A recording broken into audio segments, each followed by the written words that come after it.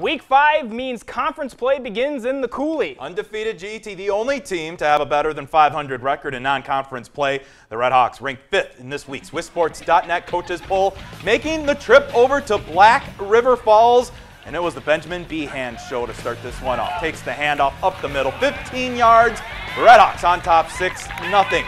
Red Hawks driving again. Running back Connor Jacobs catches the swing pass from Brett Lettner up the sideline. And he gets within striking distance, and that will lead to Behan's second touchdown run. All still in the first quarter as it's 14-0 GET. All GET tonight, 72-21 the final.